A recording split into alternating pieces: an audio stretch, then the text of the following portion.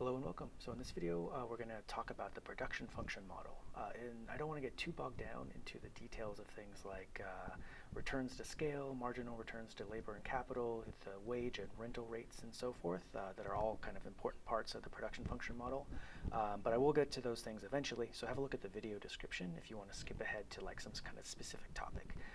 In this video, I kind of want to talk broadly and abstractly at a pretty high level about what the production function is, go over like notation and assumptions just to make sure you kind of have all the basics right before we move on to those kind of like later topics.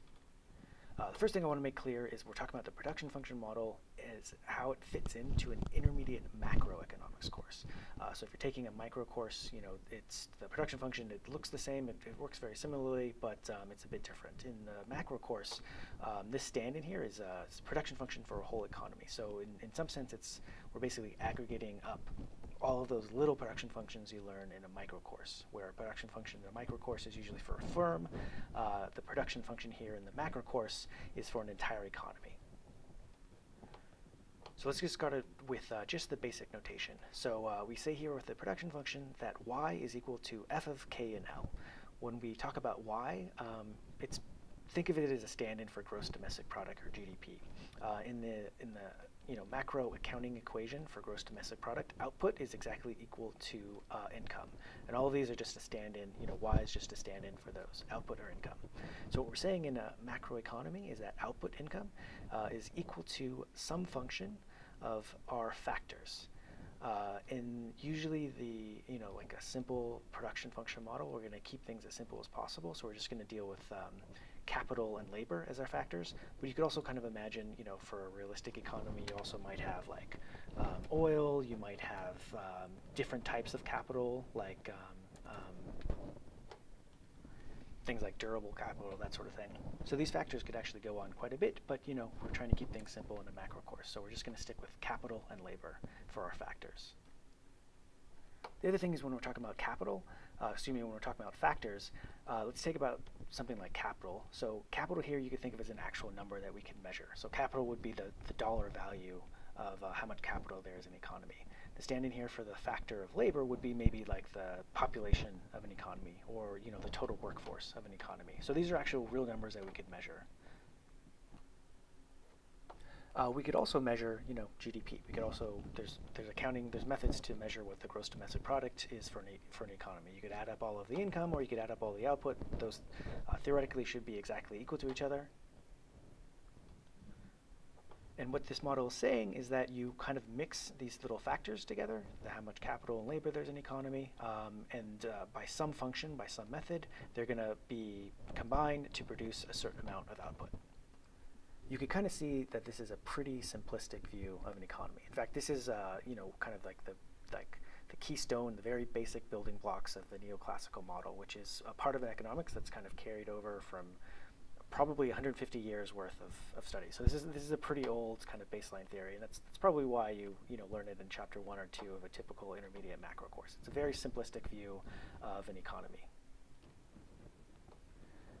And in a sense, it kind of makes sense as a, what is the potential output for an economy? Well, the potential output for an economy is some functional form, some combination of how much capital and labor you have. And that's kind of the max that this economy can produce. Great, that's simple, that's straightforward. So output here is some functional form of our factors. And in this course, we're going to be dealing with capital and labor.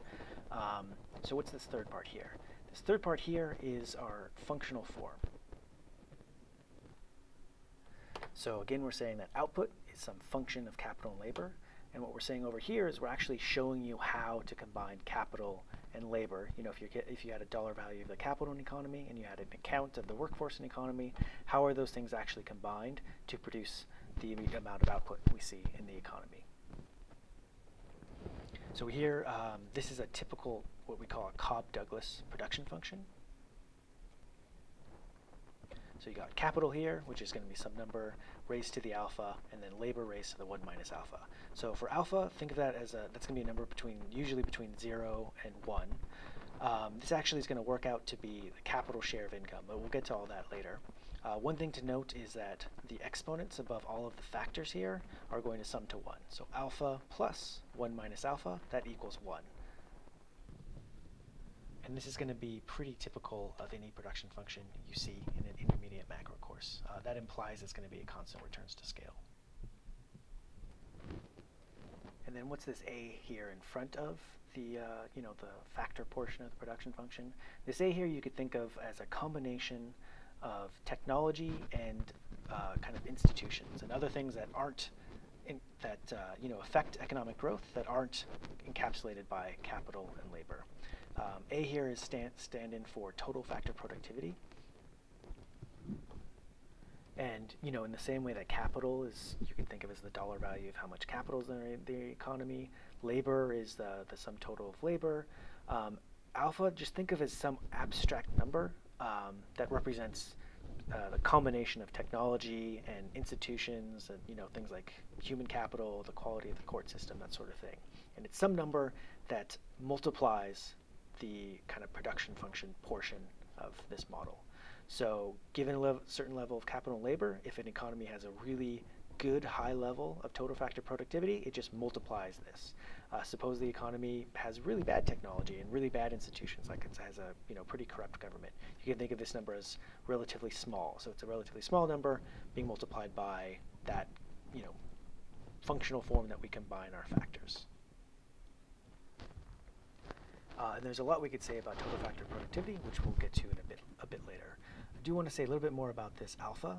Usually in a lot of textbooks, that they'll just give you a number for this alpha, something like 1/3, which implies that this is going to be equal to 2/3. So you often see just k to the 1/3 times L to the 2/3.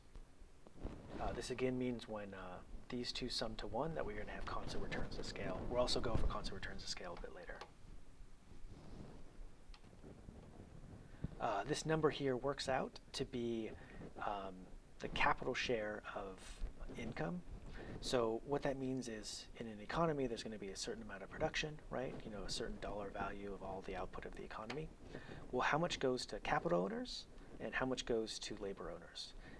We're going to show you that it works out that about 1/3 of this income goes to capital owners and 2/3 of this income goes to labor owners. So when these two exponents sum to 1, what it means then is that that value right there becomes that factor share of income, which is pretty handy to keep in mind. If you can't remember that, don't worry about it too much because we'll go to it in a bit later.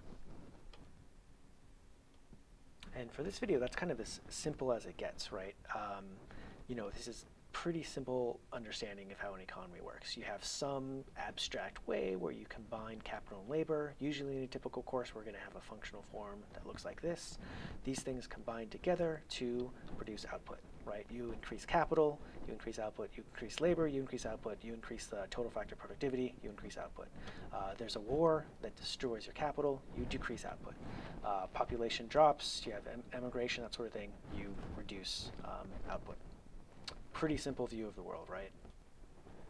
Well, how well does this map to reality? For the purpose of this course, let's just say it maps closely enough. Later on, and particularly if you stick with economics, you'll discover that this doesn't really map to reality very well at all.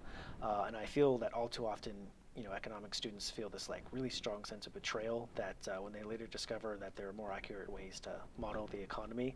But those models, they're just going to be a lot more complicated and have a lot more moving parts, and they're just the type of thing that you wouldn't really go over in an intermediate macro course. So for now, just to kind of start our understanding of how the economy works at an intermediate macro level, this is our production function, our kind of simple way to think about the economy.